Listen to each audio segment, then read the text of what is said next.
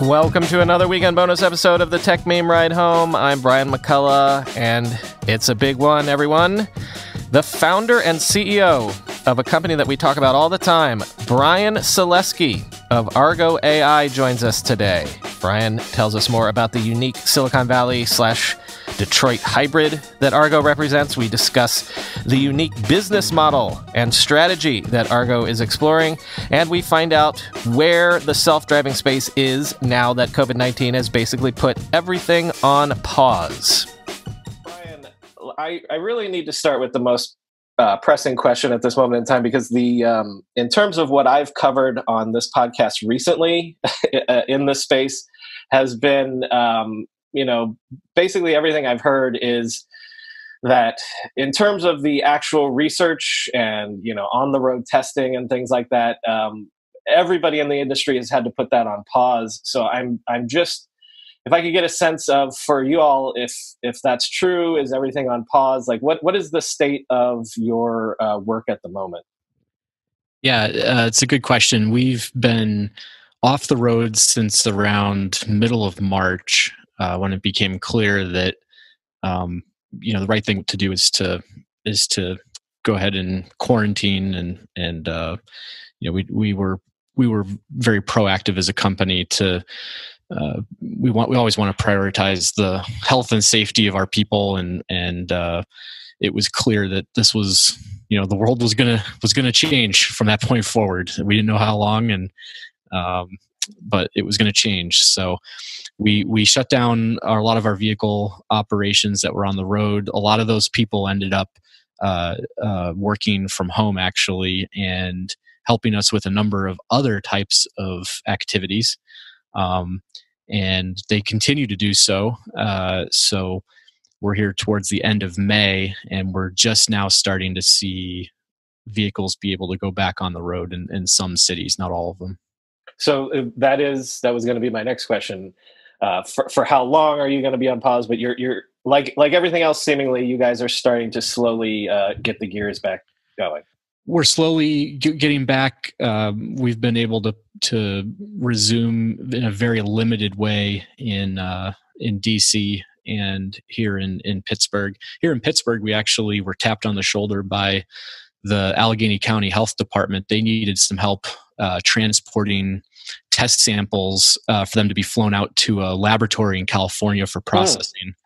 And they said, hey, we need to get to a bunch of locations in a sort of fast amount of time, bring them all back, and they need to get on a plane by a certain time each day. And we said, sure, yeah, let's do it. And it was a great way to combine what we're doing and also help out the community. Well, I've heard in the interim, other folks have been saying they've just been doing everything they can in simulation and such like that. But is that just a placeholder? Like, to what degree has this pause set back timelines and things like that for you guys? Like, I assume there's only so much that can be done in simulation, that like the real meat of everything is when you're actually on real roads in the real world. Yes, simulation can only get you so far. The answer is you need both. A shutdown for a couple of months is not really that big of a deal. We had been operating for several years now at this point across many different cities. All that data that we had brought back, we're able to use in simulation and get, we're able to get a lot of value out of that. So our team has continued to be productive. They're writing software, testing and simulation, testing against our both real world and simulated data. And that helps give us confidence in the software that's been written over the last 8 weeks or so, six to 8 weeks. I would say that you can't do that indefinitely, though. So I am thankful that we're able to get back on the road. I think we're all anxious to see what the performance is as we put it on our test track to see kind of how it compares to what we were seeing in simulation. It'll be actually pretty informative because we've never had a shutdown this long. So this will be interesting. But so it sounds good in the sense that it's not like you're saying, oh, we had to throw out all of our metrics for this year because of this couple month pause. But yeah, okay. No, and our if anything, we're sticking to the plan this year. We've told the team they know what they need to hit. We reprioritize some work in order to that lends itself better to simulation. But at the end of the day, the work's got to get done. We're going to get through it. So I've been really excited to talk to you because, in my opinion, like y'all are one of the more interesting stories in this space, because I come from tech. I actually lived in Detroit for 5 years in the early 2000s, and I was the weirdo tech guy among all these car guys. And what I love about because the narrative has always sort of been like, for this technology, there's the Silicon Valley approach, and then there's the Detroit approach, and like who is going to win out in the end. And I feel like, both sides have their strengths and weaknesses in terms of getting this technology out the door and ultimately doing something that will have an impact on the real world. But I feel like your story is really like kind of a best of both worlds story, and you've done the stints in the Valley, you've been at Waymo, you're in Pittsburgh and Detroit. And so I'm curious on your take on the different cultures, at least when it comes to tackling this problem, this engineering problem. Sure. I certainly did my tour of duty out west. I've also, done quite a bit here in Pittsburgh and Detroit. And certainly there are differences, the weather chief among them. But beyond that, I think that what I've actually found is a lot of common ground, in that a lot of the folks that work for us are very mission oriented. They're mission driven. They're driven by the idea that there's a better way to operate vehicles that addresses the safety issues around human-based driving. And I think, especially in more in the challenging miles that there are to drive, and I've found that folks in the Valley versus here, it's no difference. If you're mission oriented and you want to be part of this, there's really no difference. Certainly there is a little bit of, I think people come from different backgrounds a little bit. I find a lot of folks that are in Pittsburgh or Detroit, I think they've got a little more of maybe an appreciation for the auto industry and kind of what it means to take, to manufacture really big, complex things at a heck of a scale. I mean, a lot of folks don't understand that, modern auto manufacturing, that's taking 30,000 parts and putting it together in an awfully complex system. There's quite a bit that goes into that, right? I think folks that are like in and around that industry probably just appreciate it maybe a little bit more, just because they've seen it, they understand it, they've had family that. Can I interrupt you?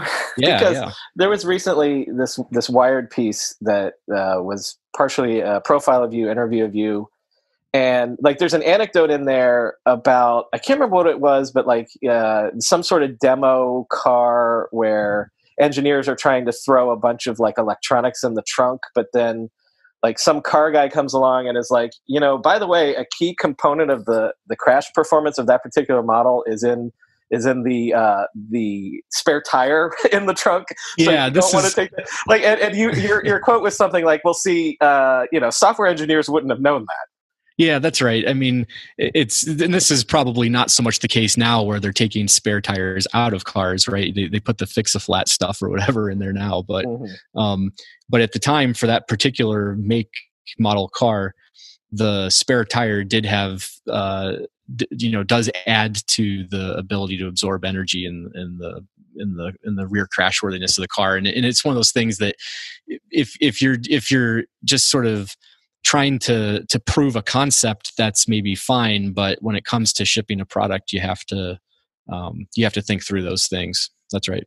Well, so I mean, we're kind of being a little jokey about this, but in a larger sense, and I was joking about being a tech guy in Detroit 20 years ago, but then there's also been, I've been telling for years my Silicon Valley people, like, it's not just an intellectual problem that you're trying to solve. Like, and automakers as an industry have a century's worth of unique sets of skills that can get this technology to reality, right? So am I right in my sense of Argo as that like you're trying to marry, at least from not just a cultural, but even from a strategic perspective, like both sides of that to solve this problem? Yeah, look, what's fascinating about robotics in general, and what really got me into it is how it really requires teamwork and people from all different walks of life and disciplines to put these things together and to think through all the different important attributes and what the right way, to find the right solution. I find that it's some of the most fascinating and rewarding design sessions that you have is when you've got a mechanical engineer, an electrical engineer, a software engineer, a technician, a mechanic. When you put all of those people with all of their extensive experiences and knowledge base together, you can really come up with some very neat solutions. This sort of multidisciplinary thinking is hard to find in other companies just because a lot of times you don't need all of that right. Sometimes if you're building a pure software product, you just don't get exposure. But what's cool about this industry is you need all the above. Data is the transformative energy of the modern enterprise. But why is transformation in business so hard? It's because the disorder of data and systems can conspire to impede your execution. TIBCO helps customers unlock the value of their real-time data to create a comprehensive asset for smarter, faster decision-making. For customers like Panera Bread, that meant unifying their data so they could quickly launch Panera Bread Grocery and diversify their business during the quarantine. For T-Mobile, working with TIBCO meant being able to handle 10 times the usual traffic to their website for iPhone pre-orders. TIBCO can do things like this for your enterprise too, reliably and seamlessly. TIBCO loves nothing better than seeing the leadership their customers attain when TIBCO empowers their design, development, and analytics teams to solve their most challenging problems. With more than 14 leadership positions from top industry analysts, including Gartner and Forrester, TIBCO's role in the digital economy is pervasive and unparalleled. Learn more about how TIBCO can unlock the value of your company's real-time data at tibco.com/ride. That's TIBCO.com/ride. Have you looked at your wireless bill lately? Chances are you're paying too much. It's 2020. Network coverage is better than ever, no matter who your wireless provider is. So why pay more for the same service? That's where Mint Mobile comes in. They can cut your bill down to $15 a month for the same premium coverage. I know what you're thinking. That's probably too good to be true, but these guys know what they're doing. Your old wireless bill pays for expensive retail stores and overhead, while Mint Mobile reimagined how you buy wireless and made it all online, passing the savings directly on to you. It's the same coverage. My Mint Mobile line sounds identical to my wife's incumbent wireless line. Every Mint Mobile plan comes with unlimited nationwide talk and text, plus crazy fast 4G LTE. Use your own phone with any Mint Mobile plan and keep your same phone number, along with all your existing contacts. And if you're not 100% satisfied, Mint Mobile has you covered with their 7-day money-back guarantee. There's literally no reason not to give Mint Mobile a try. To get your new wireless plan for just $15 a month and get the plan shipped to your door for free, go to mintmobile.com/ride. That's mintmobile.com/ride. Cut your wireless bill down to $15 a month at mintmobile.com/ride. So another thing that I respect about y'all and your model is that you've been more open about questioning. Like you're saying, this is so new. We don't know necessarily at the beginning what the business model is for this. And then late last year, you started to come out and started to answer that question, which for you guys, and I'm going to simplify here, is essentially, to use like a tech analogy, is you're going to be the platform. You're going to charge per mile, and you're going to allow other people to create whatever business models on top of that as they can. Is that am I oversimplifying, or is that generally what you guys have settled on at this point? No, I think that's right. And certainly there's a lot of different ways in which that can be done. It doesn't even necessarily need to be per mile, but I think the idea that it is, there's unit economics around this where You don't need to own this really expensive asset that sits 90-some% of the time in a driveway or in a parking lot. That there's a different way to still get personal mobility without owning a vehicle, I think is super powerful, and is where you're going to see some of the first applications and deployments of self-driving cars. And you're happy with your partners so far, Ford and Volkswagen as 100-year-old and more automakers. What you just described is not owning an expensive asset. That's like a fundamental change in their business model for a century. You're happy with their willingness to explore these alternatives that this might entail. Oh, absolutely. I mean, they've been wonderful. I couldn't ask for better partners. And I think that the thing folks need to understand is that they don't, by and large, it's challenging for any automaker to sell large volumes of vehicles in the middle of a city, just because there's so many incentives, and it's only getting worse. But there's so many incentives not to own, right? Everything from parking to taxes, insurance, and so on. It's quite expensive. And so this is really just a natural progression of things that, many of these automakers, especially ones that have been around for a long time, they've had to go through many transformations. I think this is just one in a long line of them. When I started this show 2.5 years ago, and every time I would do a autonomous vehicle segment, I would sort of have this running joke that the wager is we'll see self-driving cars on real roads in a real way by 2020, because that's what I had always heard for the last 5 years or so. And I know that generally in the industry, that's sort of, by necessity, that's sort of been tamped down a bit recently. And of course, the COVID situation is changing that as well. So I'm not going to ask you when you think that my bet is going to pay off. Thank you. But yes, yeah. Let me ask you this way. When you started, not Argo, but when you started in this technology, did you assume that by 2020, like a lot of other people, that we'd be further along than we are now? No, I was never really sure. You got to remember, I came into this not so much as a diehard roboticist, but as a software engineer that came out of a totally different industry that was kind of interested. I wanted to learn more. But I think I was always a little bit of a skeptic in the earlier days. I'm not anymore, obviously. I mean, I think it's no longer if, it really is a question of when. But in 2004, the world was very, very different. That's when I got my start at Carnegie Mellon. And what was interesting to me was, I mean, it just sounded almost inconceivable that you could even make something like this work, to me, somebody who didn't get a PhD in robotics. And I'm surrounded by PhDs, right? I'm surrounded by people who have already had anywhere from 5 to 8 years of experience in this, if not more. And in some cases, people who already had 15, 20 years of experience doing automation. And it was really eye-opening for me at how little in 2004 actually really worked very well. And I realized I realized early on that there was a long road to travel. And I actually thought that the first deployments was really going to be some sort of driver assistance that would make use of a lot of the AI techniques we were using then. And it turns out that actually has its own set of issues, right? And I believe the path we're on is the right one, but it's going to take some time for us to get there. And that path is full self-driving, no involvement from a human. Right. I've heard that from other folks, which is that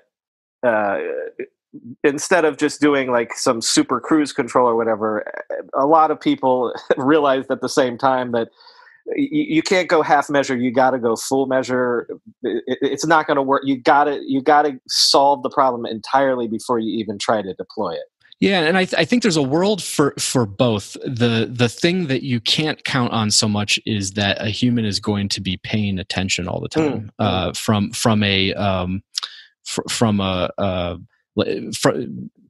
me say that part again. Sure.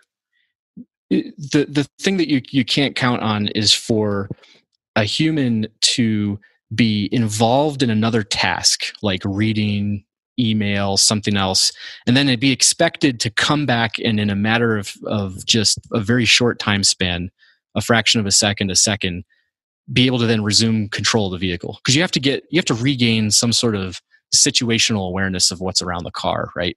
That particular state is a very difficult challenge to solve. I'm not going to call it impossible, because I've learned in my career that there's always a potential solution out there.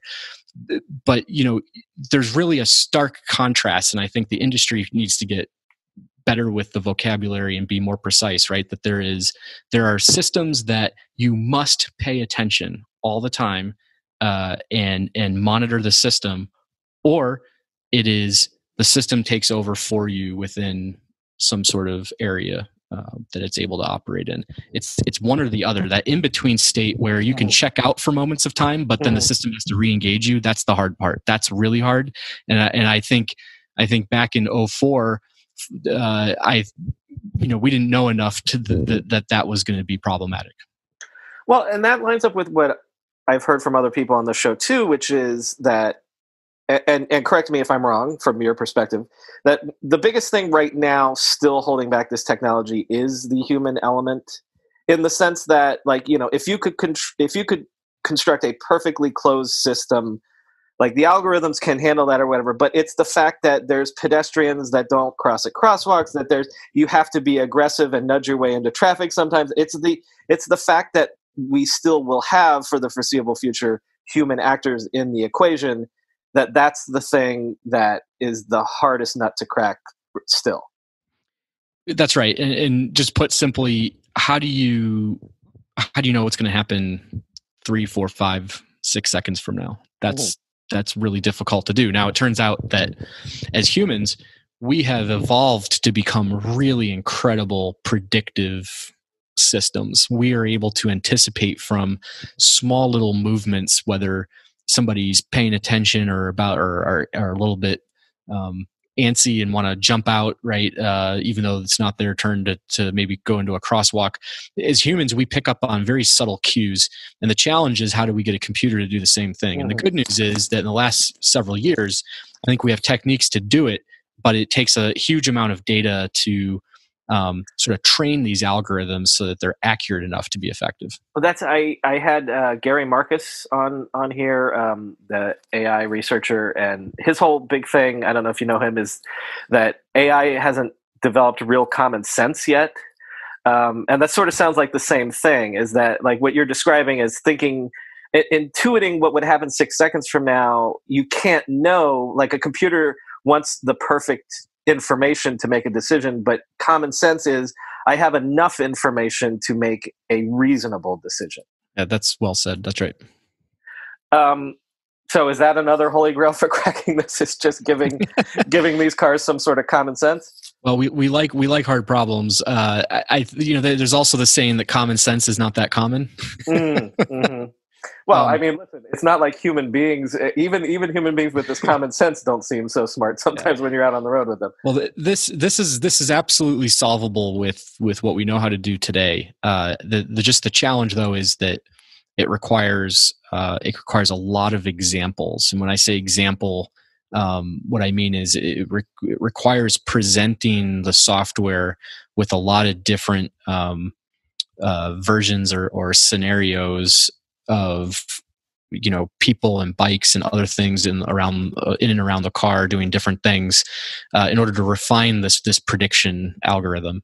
And that's why, it's kind of going full circle now in our discussion, but that's why road testing is so important. Is you can only simulate that to a certain extent on a test track. You really want to get the real world examples, because there's just going to be so much more variation. Here's why I've been a Tavala fan and religious user for 9 months now. It's just after noon, and today for lunch I had curried sweet potato tacos with sweet pea rice and mint cilantro chutney. This was delivered as part of my weekly 6 meals yesterday. It was only 680 calories, and yet, unlike my experience with other meal services, it was completely filling. And while it took 17 minutes to cook, it only took me 30 seconds to prep. I took the tray out of the refrigerator, slotted it in the Tavala oven, scanned the barcode, and boom, it steamed, baked, and broiled it to perfection. Tavala is a smart oven. It does all of the things for you. You just scan and cook and then eat. No other prep than that. Tavala saves you time, saves you from eating processed food because it's all fresh stuff, saves you from an expensive takeout habit. If you want to try Tavala out for yourself, you can get a 100-day trial with free and easy returns. And right now, Tavala is offering listeners to this show $50 off their purchase. So if you combine that with the $100 off you get when you sign up for 6 weeks of meal deliveries, you get a total of $150 off getting started with Tavala. To get this exclusive deal, text Tavala Ride, all one word, to 71023. That's Tavala Ride, TOVALARIDE, to 71023. Is it one of those things where it's like that weird tipping point where you can't get these robots out on the road in a large scale until you've got it as good as you can possibly get it? But once you get it out there, and so then there will be millions of miles driven every day, that then as soon as that can happen, like, this system will perfect itself like overnight. Yeah, I think that the scale helps, but at the end of the day, the data that comes back still needs to be handled with some amount of manual care. It's not like this thing becomes an all-knowing being and learns on its own as you feed it millions of miles every night. It still requires curation. It still requires analysis. It still requires a lot of validation to make sure that that it's learning the right thing. So, oftentimes there's this like fallacy out there that you need billions of miles in order to train these things, and that if you just had a fleet of millions of test cars, you could build the algorithm tomorrow, and it really doesn't work that way because of that time and care that's still involved. So there's actually the opposite effect. You could actually drown yourself in data and slow yourself down. It's about getting the right data, the right set of variations, that's really powerful. That's an interesting idea that someone just turned me on to recently, and it was about this concept that a lot of algorithms have been broken recently by the COVID moment because our behaviors have been so outside the norms. Yeah, absolutely. That the algorithms are, throwing their hands up in the air. So that makes me think, like, is there a potential scenario where even when AI, autonomous vehicles are on the road in a major way, like even 30 or 50 years from now, like that will be a job. There will still be engineers somewhere 100%. That will always be tweaking stuff. Yeah, totally. We're always going to be improving and tweaking things, and there'll always be another mile to map, to test on, to understand. But you're totally right. I mean, on the COVID thing, that's really interesting insight, but it's true, right? We've sort of tripped the circuit breaker on like every single model because the behavior's completely changed. I mean, look at the supply chain. It's totally turned upside down. The endpoints are more and more distributed. It's not businesses, it's homes now, right? As everybody's working from home, living at home full time. It was never wired to do that from the beginning. And so everybody's having to adapt. I'll be honest with you. I mean, I look at what's happening and it's incredible how well we have adapted, isn't it? I mean, I think it really is. Well, not only, the supply chains haven't broken down as much as they could have. Right. The internet hasn't broken down seemingly at all. But the key of that is that the system was optimized for the paradigm that we had for, I don't know, at least a decade. And so when you're talking about things like supply chains, it's a matter of you have to design your systems in a way, not just for black swans, but to allow for, yes, you can optimize for efficiency that'll be efficient 99% of the time, but then you're going to lose a ton of money if you can't also optimize for that 30%, anomaly, or that 90% anomaly, that sort of thing. That's right. And with self-driving, 80% of our work is dealing with the black swans. Right. All right. This last question is way out of left field. And so if it doesn't hit, I might even completely cut it. But I recently got turned on to that that Denzel Washington movie Unstoppable about that runaway train? Yeah, I've seen that. It's a good movie. Yeah. Well, so when I was researching you, like you early on worked at Switch and Signal, which is Switch and Signal. Yep. so like your whole job was like controlling that sort of dark territory, like those stretches of track that aren't governed by signal systems. Yeah, so we managed systems that kept track of kind of where those things were. They call them sort of permits, if I remember, because this is a long time ago. But but absolutely, yeah. I mean, there was these massive command centers that had visibility into railroad operations where it was lit up, so to speak, but also where it was dark, where there was no equipment, and so you had to keep track of that stuff very diligently in the command center. So number one, my question would be, did you feel like that movie? I mean, obviously it's an action movie, it's a popcorn movie or whatever, but did they get at least the reality of managing trains a little right? I think they did from a crisis management, incident management perspective. I mean, obviously, everything's dramatized and exaggerated for movie-like effect, but but there are command centers that are very similar to what you see in that movie, and in fact, the first project I worked on was actually for the Port Authority in Allegheny County here in Pittsburgh to revamp their control system for our version of a subway, which is called the T, and it was just it was a fascinating experience because you realized just how important software is in areas that you just never really thought about, right? As an average kind of consumer, there's so many mission critical systems that run out there that software is absolutely essential, and so it certainly served as a good foundation for what I do now. Well, that was my second question. What was in essence that problem, that intellectual problem? Is that what you've been doing ever since, just like blown up into infinity? Oh, for sure. Yeah. I joked around with a colleague here. With the quarantine, I've had an opportunity to get a lot of time back in my life because I'm not traveling anywhere. So I've actually been doing some stuff in Python, a little bit of programming and like little things that, and I realize I'm having a lot of satisfaction from it because this is actually something that totally has no like safety or mission criticality to it. The stuff that I'm doing, it has nothing to do with the self-driving system. So I'm thinking, wow, this is a pleasure. It's a nice change of pace. I've never had this luxury before. Well, another word for that, Brian, is fun. Yes. Yeah, well, I think it's all fun, but yeah. Well, consequence-free fun, maybe as well. Yeah, that's right. Brian, thank you so much. Thank you. It was great being here.